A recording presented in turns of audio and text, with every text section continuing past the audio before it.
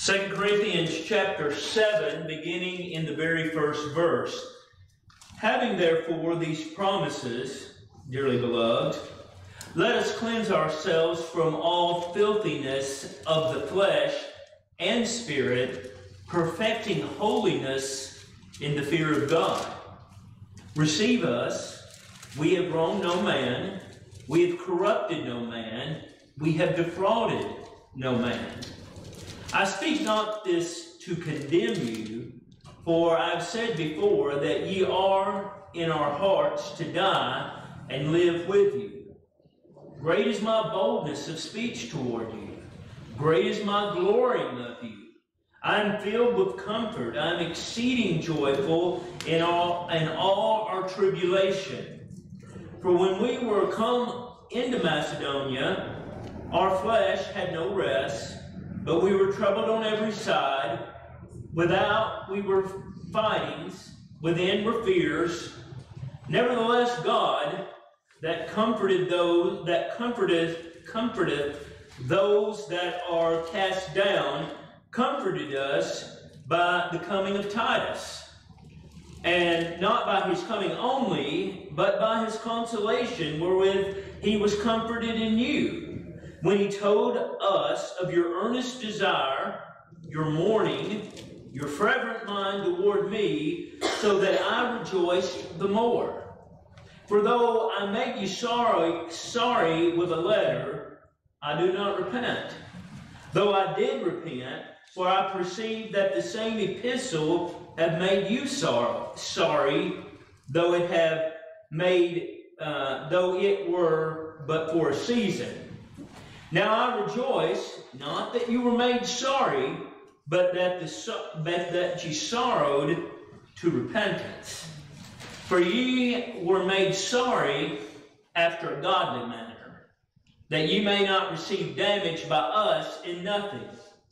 For godly sorrow worketh repentance to salvation, not to be repented of, but the sorrow of the world worketh death. Dear Lord, we thank you and we praise you for your holy word. Thank you, Lord, for bringing it in the English language for us to understand and to cherish and to love. Yes. Thank you for preserving it.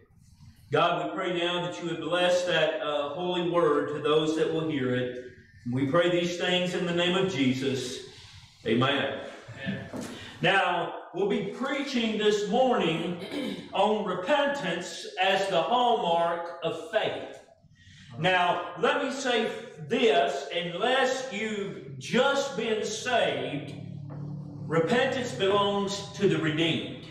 Repentance does not belong to the lost until they're made alive. I fully believe when the Lord Jesus said to Nicodemus, you must be born again, that new birth precedes any kind of spiritual fruit, including repentance. You can't repent of something that you're not aware of. And you're only aware of your sin nature once you have been redeemed. Once you've been born again, and then you realize how horrid you really are, then I guarantee that you'll repent.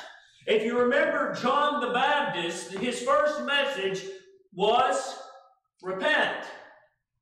The Lord Jesus Christ, his first message was repent.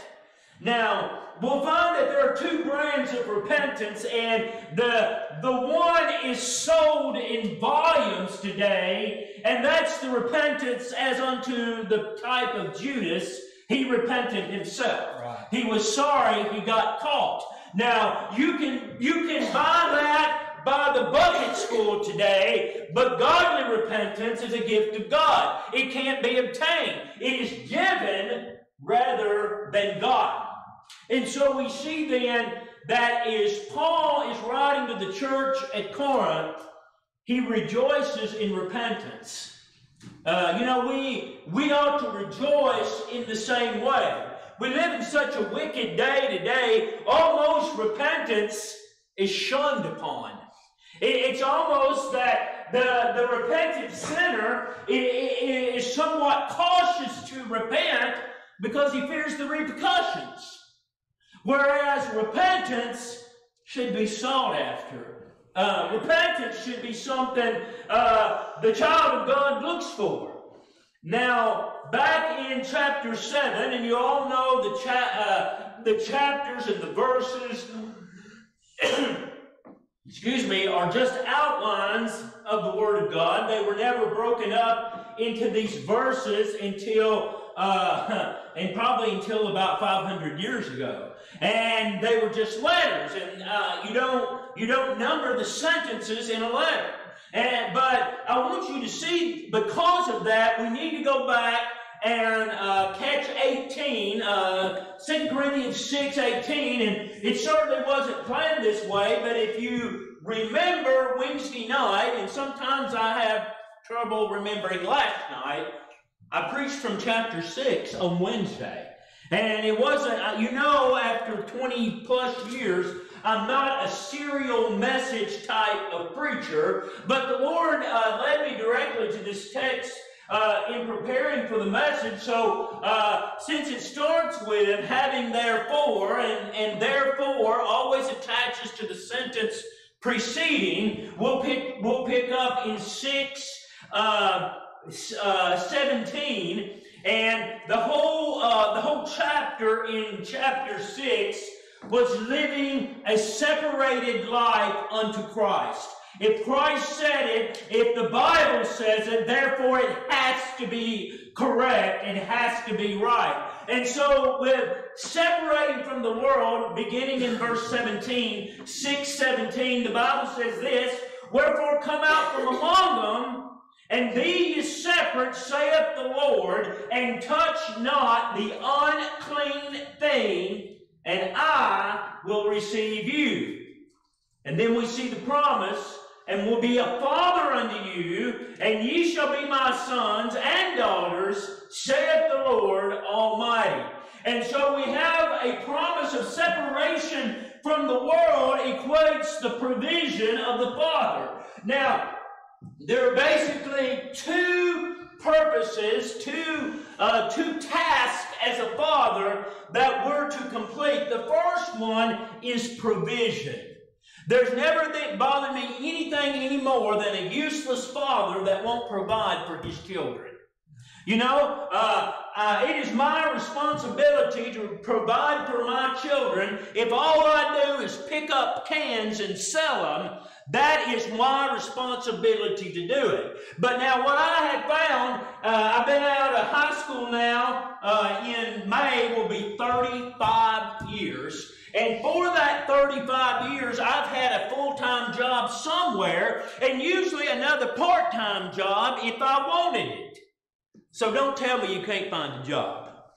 Don't slide that by me. And so I want you to see, with that said, he's a provider. And then the other part that people don't necessarily like is the disciplinarian. You have to discipline children. You know what's wrong with the modern day? Their children have never been disciplined. And listen, we're now probably in the third or fourth generation of undisciplined children. Those youngins are not your friends, they're your children. And there is a huge difference. Those children are your responsibility, and if they turn out like trash, you can pretty much blame it on yourself. And I understand the election of God, but you know what? I've seen lost people act better than the redeemed. And you know why? Because Mom and Daddy sat down on them a long time ago. And so we see then, as the Lord's people, that with this promise of having a heavenly Father, we also have the promise of the two actions a father is to fulfill. So don't be surprised when they come up. So reminding them they have a heavenly Father, Paul continues, having therefore these promises, the promise of a heavenly Father, the promise of provision, the promise of discipline, dearly beloved, let us cleanse ourselves from all the filthiness of this flesh. Now, I want to ask you, and I want you to consider whom he's speaking to. In verse 17, he says, brothers and sisters. So he's talking to the redeemed. He's not talking to the lost. The only thing that you can present to the lost is the gospel. But you can present other things to the redeemed, and including, we find here, they need repentance. They need to get their lives in a situation to serve unto Christ. Let us cleanse ourselves, personal responsibility. Cleanse ourselves from all the filthiness of this flesh, perfecting holiness in the fear of God. Now, we find in the first verse, God's people are to be holy. They are to be a different people. Now, I want you to see there's two areas to clean. Flesh and spirit. Now, I want you to see the spirit in this text is not the S Spirit, the capital S Spirit, the Holy Spirit of God. He doesn't need your help. You need His.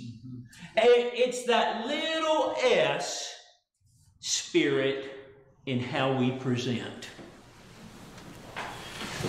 how we look to others, how we're perceived by others. You know what? You can give somebody a $100 bill and do it such a way it's a disgust to them.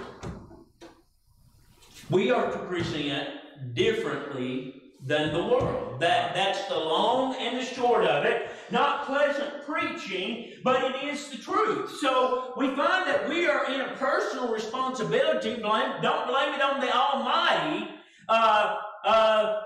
Clean up our flesh, clean up our spirit, the way we present, perfecting holiness, what? In the fear of God. So we find the hitch pin, so to speak, and that is this: no fear of God. Now, I believe the redeemed has it. It may be in the back room somewhere, but I believe if you're truly redeemed, you will fear God. And so, if in fact we are redeemed, and if in fact we fear God, then repentance, living your life in a way that pleases God, putting the flesh aside, putting the foul spirit aside, ought to be your responsibility. Don't blame God if you say something out of the way. Don't blame God if you present in a hateful manner. That's yours. That belongs to you.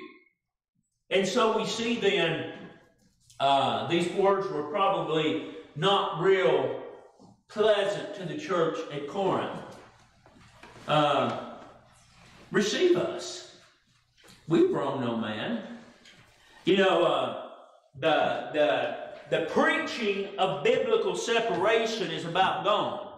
And you know why? It hits people the wrong way. I've wronged no man. That may have been the theme of my ministry for nearly 30 years, but I hadn't done anybody no harm. Receive us. I've wronged no man. You know what that is? That's teaching the Bible. That's preaching the Bible as it's written. And so we see that the reason may be sometimes there's an echo in this building is because what? People are not perfecting holiness anymore. They give it to holiness people. They give it to people that wear their hair up in buns all the time and run around and slobber on the floor. No. That belongs to the real church. That belongs to the church of the Lord Jesus Christ. Not to a group that are a bunch of fanatics. So, what happens when holiness is not present? And I fully believe this: he'll withdraw himself. He wants no part of the dirty, filthy people. So the Holy Ghost will withdraw himself. Receive us. We've wronged no man. We have corrupted no man. We have defrauded no man. Now, what is it when you defraud somebody, right? Defraud is when you present a fraud, something that's not true and that you contribute to. Somebody says, oh, I'm coming up with a wonderful new invention. Get in while the getting's good. And you throw money in it, and he's nothing but a liar and not an invention. He don't even have an idea. That's defraudment. Now, he said, what I was selling you is not a bill of goods, it's the Word of God. I'm telling you the truth this morning, and he says, receive me. I've not lied to you. I've not given you a bill of goods. I've not said anything wrong. And again, this is the same church that had a man running with his stepmother, and he laid it out. Named the whole situation specifically. And so we see same thing here. He says, listen, I've not hurt you, I've helped you. Verse 3, I speak not this to condemn you, for I said before that ye are in our hearts to die and believe with you. Now, he reminds them, I'm not saying this to be mean and to run you down the road. I did it because I love you. You know what? If you discipline your children just to be mean, and you do it in a mean attitude, boy, they're going to pick up on it. And if you have a pastor that just browbeats you, you're going to know it too. But now, discipline with love is why your children will cherish you when you get older. And when the Lord Jesus Christ disciplines me with love, I know I'm His. I know I belong to Him. That's a paternal right. And so we find He does that for us. Paul says, I'm doing this because I love you, not because I hate you. Great is my boldness of speech toward you. Great is my glorying of you. I am filled with comfort. Now, I want you to see a couple of things here. He says, I'm not condemning you. Now, this letter is an encouragement, and we'll see this very chapter move in this direction. And he says, I'm not doing this to condemn you. Now, I think that's interesting teaching. And I wonder why he said it that way. The reason is, I can't condemn you. First of all, I'm made out of the same junk you're made out of. But I do know one that can, and that's the Holy Ghost. When the Holy Ghost, the Holy Spirit, makes my preaching real, or Jared's preaching real, or whomever's preaching real, the Holy Ghost will condemn you. He said, I didn't condemn you, the Holy Ghost did. I didn't whip you, God whipped you. And certainly that's what we ought to desire in 2022, is that God would identify us by a great correction. Great is my boldness of speech toward you. Great is my glorying of you. Now, I think that is a wonderful verse, and I believe that he gloried or was happy or saw that church magnify Christ was because of their repentance, because they turned that thing around, because they dealt with that man that was running around with his stepmother. They dealt with it, and they wasn't afraid to. That's why he was glorying. They began to put Christ's things first and forget about the world. They began to serve him, knowing that was the very best for him. That's why Paul gloried. Great is my glorying in you. I am filled with comfort.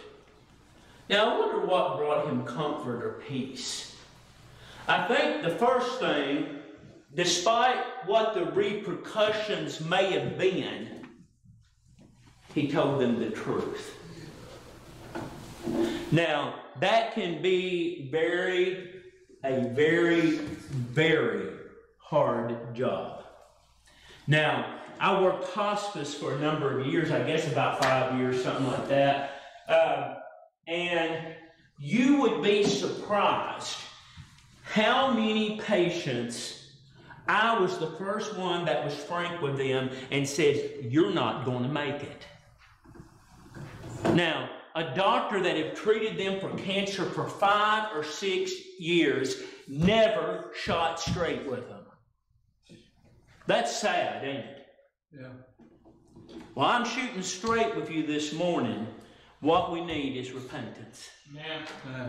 And Paul certainly saw that, and he certainly understood it, and he had the boldness to write the first letter, irregardless of the repercussions. He was bold. The end of that verse, I'm exceeding full joy and joyful in all our tribulations. Now, sometimes I read this, and Jared, you read it too. Because preaching the truth, you're not going to get cartwheels. In fact, I don't know if you'll even get that many engagements. But as a result, there were tribulations. I bet old Paul didn't preach a lot of revival meetings. Do you? And you know why? They didn't want to hear it. They weren't interested in the truth. Now, they were interested in maybe something that people would tell them and how good they was doing and how well it was going, irregardless of the condition of the church, but they didn't want the truth. And he said, listen, I took shots because of it as well. Verse 5, for when we were come unto Macedonia, our flesh had no rest. Now, have you ever laid down and just can't sleep at night? Every one of us have. Whether you were stressed about your children, whether you were stressed about work, whether you were stressed about a loved one, you were concerned about their soul, whatever the situation, we've lost nights of sleep. And I believe that it was, because of how concerned he was for Macedonia. You remember how he got there? He had a vision that said, come over here and help us. Mm-hmm. Now, when he got there, they weren't chopping at the bit. Right. And you know, that was a stress to him, don't you think? Have I missed the will of God? Am I really where I'm supposed to be? And he said, I was in great tribulation. I was stressed. I wasn't sure if I had the mind of God or not. And every one of us has been through that. You don't have to be a preaching man to experience what Paul experienced. For when we were come into Macedonia, our flesh had no rest, but we were troubled on every side. We were were fightings, within were fears. There's going to be fearful times coming along, church. And I don't think they're very far down the road for the Lord's true churches. Now, Jarrett and Adam are wanting to buy me a strobe light and change things around a little bit. You know what? We could pack the house out, could we not? But what would we be giving up? Of course, they were kidding. They really want it so I'll know when to stop preaching when it gets to the 12 o'clock hour. That's what people sell as a bill of goods today, don't they? That's religion. That is worshiping. Whatever they want to fill in the blank with, that's fine. That's what they want. But I want you to see, Paul was filled with problems, and he was fearful. I believe his main fear with this is, I've missed the will of God. And if you've ever been in that situation, you'll have the same response. Verse 6, nevertheless, God, that comforteth those who are cast down, comforted us by the coming of Titus. Now, when you come, when you need it most, somebody will come from God. When you need it most, someone will come your way and encourage you. And I want you to see the message of encouragement wasn't, listen, you're going to establish a church at Macedonia. Because you know what? The truth being told, old Titus didn't know whether he would or not.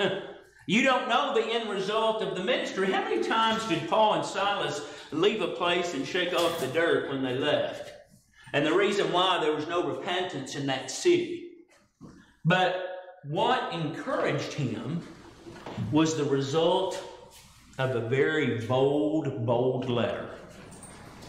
Now, the bold letter resulted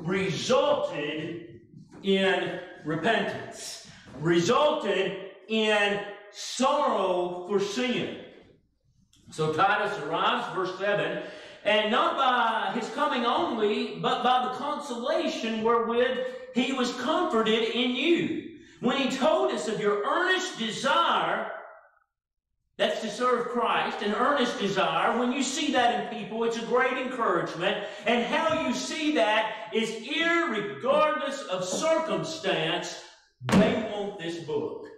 They want the ideals presented in this book. Though all hell shake against them, though mother leaves, though daddy leaves, though wife leaves, here in this they're comforted. And that's the hallmark of a believer. And not by his coming only, but by the consolation wherewith was comforted in you. What he said about you was a comfort to me. When he told us of your earnest desire. How's your desire to serve Christ this morning? That's very important. If we don't have an earnest desire, there may be a need of repentance. Of drawing nearer once more unto Christ. He was also comforted by your mourning. Now, mourning indicates the death of someone or something, right? You know what had died? Them defending that man running with his stepmother. That had died. Either those people were long gone, or they got it right. They dealt with all the issues in the church, and it made them sad. You know, I have to fully wonder if that man left the church. He probably did. You know, when someone leaves, it ought to cause mourning. When someone dies and no longer in your life, certainly it causes mourning. When somebody leaves the church because they don't want to hear truth, it shouldn't make us mad. It should evoke sadness. Amen. Mourning. Something is gone. Something's no longer with us. And so they were mourning over their sin. Your fervent mind toward me. They took what Paul said as gospel truth. So that I rejoice the more. In this bad state, I heard that you repented, and it gave me a great boost. It gave me a great encouragement in the Spirit. Verse 8, for though I made you sorry with a letter, I do not repent. Though I did repent, for I perceive the same epistle made you sorry, though were but for a season. So what he's saying, I voted, I didn't feel bad about it, that's what you needed. But when I heard it worked, when I heard God used it to bring repentance, I was sorry. Now, he wasn't sorry he wrote it, and like, I apologize, I shouldn't have never done it to start with. He was mourning with them. Yeah. He was repentant with them. Not that he'd been involved in that thing, but you know what? Anytime God's people see sin in the believer's life, it ought to make us not mad, but sorry. A time of repentance, a time of prayer. And so he said, when I heard I heard you repented. I repented right with you. I was sorry right with you. I mourned right with you. And that's the hallmark of a good pastor. Verse 9. Now I rejoice. Now I'm happy. Now I'm glad. My sorrow time is over and my gladness is come. Now I rejoice, not that you were made sorry, but that you sorrowed to repentance. Now that's everything, is it not? That's the brand of sorrow we need. That's the type that leads to repentance. That's the type that leads to, Lord, I'm sorry. I don't know what I was thinking. I don't know what I was doing. It don't even become a person of Christ. I'm sorry. That's where repentance is. And he said this letter not only made you sorry, but it made you repent as well. For ye were made sorry after a godly manner. Now that belongs to the redeemed.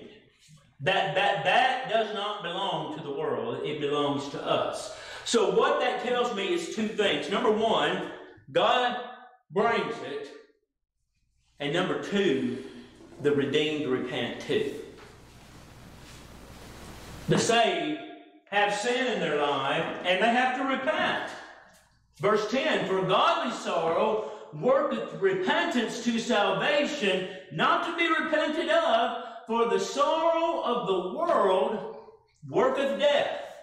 Now we find another brand of sorry that leads to death, and we'll read of one individual that's the type he had. And when it says death, Brother Jared, it means both ways. It'll lead to your carnal death. But more sorrowful is it leads to your spiritual death. Mm-hmm. If people don't repent of sin, I am unconvinced of redemption. And that may seem harsh, and that may seem mean, but I believe it is Bible. Yeah. I whip my own children, and hopefully the result is, Daddy, I'm sorry. Right? I don't snatch up Jarrett's kid and work them over one. Not my responsibilities. Those belong to him. And if you do it right, what I've seen, and being a dad nearly 32 years, it works. It does. It really does.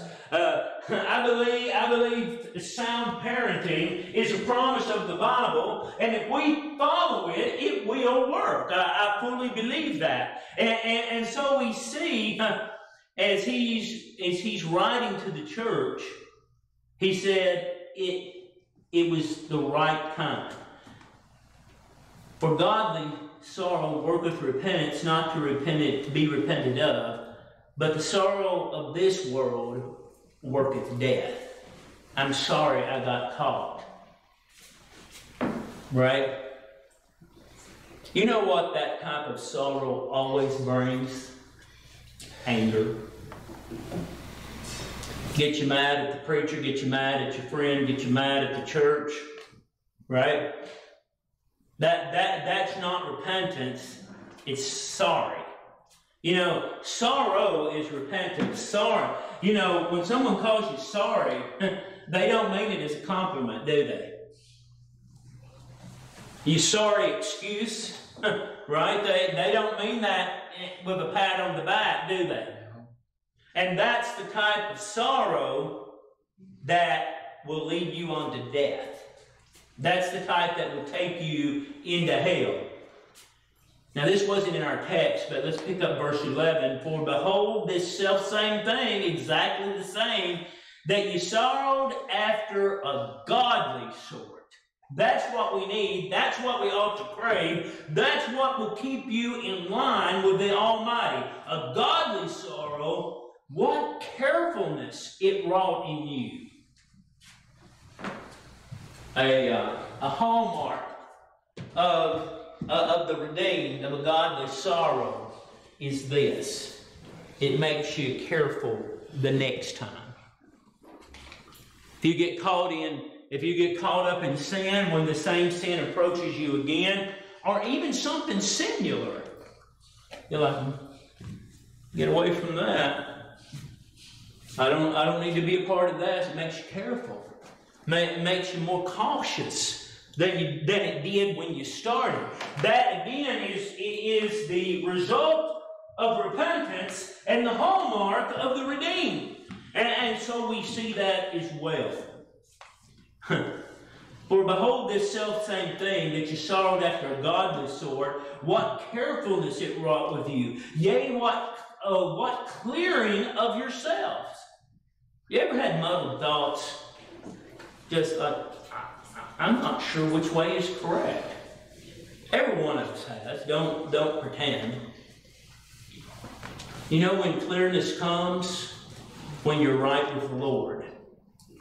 That's when you'll see it for what it is. These people began to see this man not as a good contributor, not as a member of the church, not someone to be respected. They clearly saw him for what he was. You know, it was no longer he attends regularly. He's a good man. I know that he has that little problem with his stepmama, but he's still a good man. No, they saw it clear. Man, that's trash. We don't need it in the church. Right. Right? And that comes when God's real people began to get clear spiritually and see things in the light of truth. Yea, what indignation. They got like, oh my gosh, I can't believe this is in the church. They got indignant at these two individuals. Yea, what fear. They were fearful something would happen to the church. Yea, what vehement desire. What zeal. How's your zeal this morning? That's a spiritual indication. When your fuel light comes on, ding, what do you know? You know the fuel's low. Well, when your zeal is gone, the fuel light is on. Okay? When you're no longer zealous of the person of Christ, now you don't have to be doing cartwheels down 49 to draw attention, but when your zeal for Christ is low, listen, dear friends, something is spiritually wrong. Yeah. And so we find that Paul's very much encouraging. Your zeal is on full. What? And I think this is a very, very interesting word. Yea, what revenge. That man had grown the church. They wanted it right. Interesting, isn't it? Right. In all things ye have approved yourself to be clear in this matter. Don't stress about it no more. You dealt with it in the right way. God's going to bless it. And that's the way we ought to be. Now, I want to show you very quickly, and you know what I'm going to read, the Gospel of Matthew, chapter 27. Matthew 27. In the first verse. Matthew 27 in the first verse. When the morning was come, all the chief priests and the elders of the people took counsel against Jesus to put him to death. And when they had bound him, they led him away and delivered him to Pontius Pilate, the governor.